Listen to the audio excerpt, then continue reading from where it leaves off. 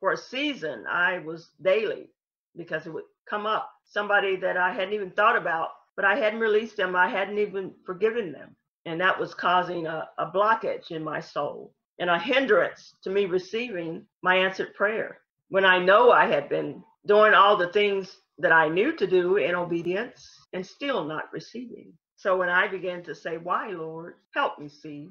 And sometimes it was because I erred in my words, having the poor mouth, saying I don't have this and I can't afford that. And the word that does not align with the word of God. The word of God, my birthright blessing, says he is Jehovah Jireh, and Jehovah Jireh richly provides for me, richly. That aligns with the word of God.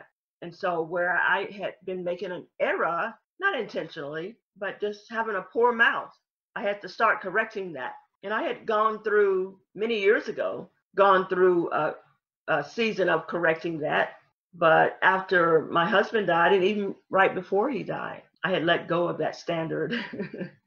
I had let go of that standard. Truth be told, confess your faults to one another so that you can be healed. So I had to take that up again, realizing that a part of my situation was I had the poor mouth. I had the poor mouth. And when you have gone through what I've gone through with the Holy Spirit's help, the training that he gave me, it happens pretty quickly, good or bad. So if you're saying the bad, it happens pretty quickly. So I had to, as they say, hurry up and get that straight.